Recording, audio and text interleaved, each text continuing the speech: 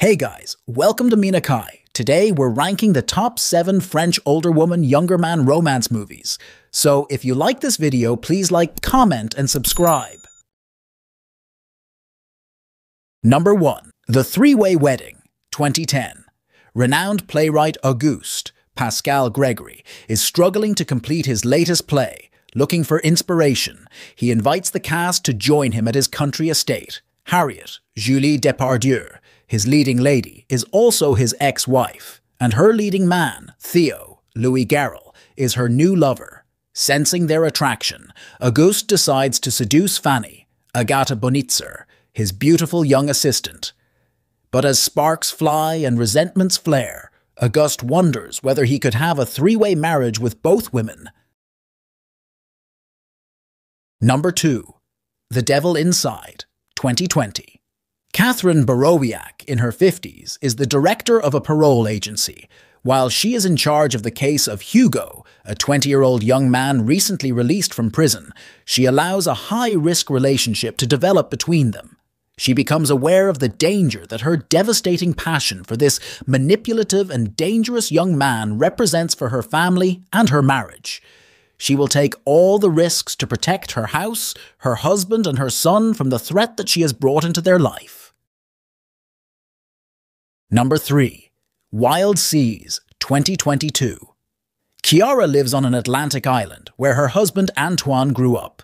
They are a happy and loving couple. She has been taught Antoine's hard fishing job and has been working with him for 20 years. The arrival of Maxence, a young apprentice, is going to rock their balance and alter Chiara beliefs. Soon her and Maxence begin a passionate romance, but their age gap, Maxence is far younger than Chiara, arises the rumors and hostility of their neighbors. Number 4. Too Close to Our Son, 2015. Sophie, an investigating judge, one day interviews Juliette for acts of abuse of weakness against her lover. She realizes after investigation that the defendant is the biological mother of the child she adopted. Far from relinquishing the matter, Sophie is relentless against this woman. Olivier, her husband, disapproves of her attitude and enters into a relationship with Juliette without revealing his true identity to her.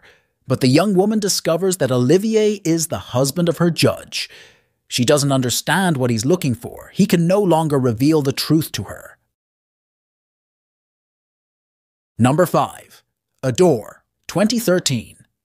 Inseparable since childhood, Lil and Roz live in perfect harmony with their 2 children, 2 young boys with singular grace and who seem like extensions of themselves.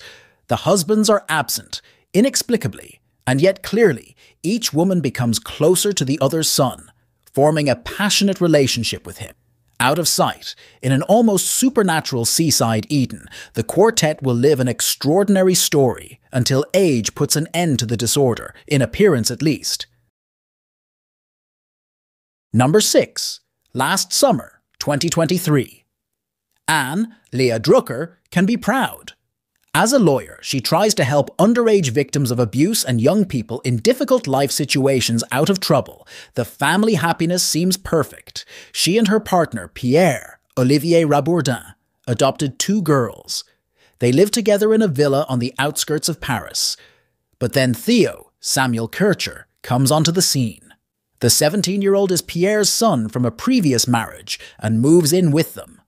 Things quickly crackle between him and Anne, and that quickly causes dark clouds to gather over the hitherto idyllic family paradise. Number 7. What the Day Owes the Night, 2012. Algeria, 1930s. Youn was 9 years old when he was entrusted to his pharmacist uncle in Oran, renamed Jonas. He grew up among the young people of Rio Salado, becoming friends with them. In the gang, there is Emily, the girl everyone is in love with. Between Jonas and her, a great love story will be born, which will soon be troubled by the conflicts which are shaking the country.